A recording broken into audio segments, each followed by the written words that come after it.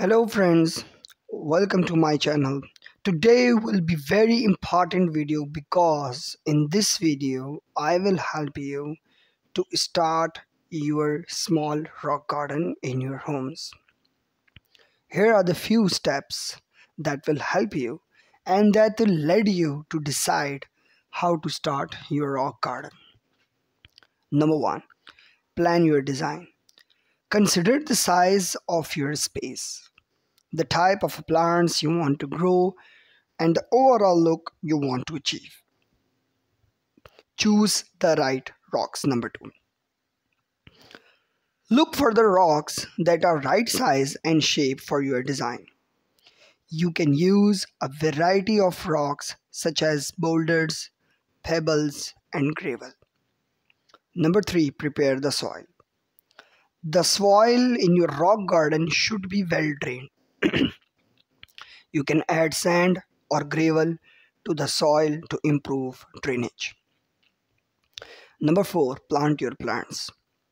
Choose plants that are suited to the climate in your area. Look for low maintenance plants that can tolerate dry conditions. Number 5. Water your plants regularly. Rock gardens can dry out quickly, so it's important to water your plants regularly, especially during the first week after planting. Number 6. Mulch your garden. Mulch helps to suppress weeds and retain moisture in the soil. Here are some of the advantages of having a rock garden. Number 1. They are low maintenance. Once you have established your rock garden, it requires very little watering and weeding, but there are exceptional cases too. We will deal it with later. They are drought tolerant. Rock gardens can thrive in dry conditions, making them a good choice for hot and dry climate. They are attractive. Rock gardens can add beauty and interest to any garden. They can attract wildlife. Rock gardens can provide food and shelter for birds, butterflies, and other small animals.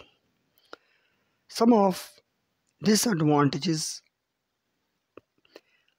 they can be sometimes expensive to set up because the cost of the rocks sometimes will be high and soil that can add up. They can be difficult to maintain. If you live in an area with a lot of rain, you may need water to rock your garden more often. They can be susceptible to pests and disease. Rock gardens can be more susceptible to pests and disease than any other types of gardens. Now I will present with the tips that how to take care of your rock garden. Water your plants regularly, especially during hot, dry weather. Mulch your garden to help retain moisture and suppress weeds. Remove any dead or diseased plants. Inspect your garden regularly for pests and disease. Fertilize your plants as needed. With proper care, your rock garden can be beautiful and low maintenance addition to your home.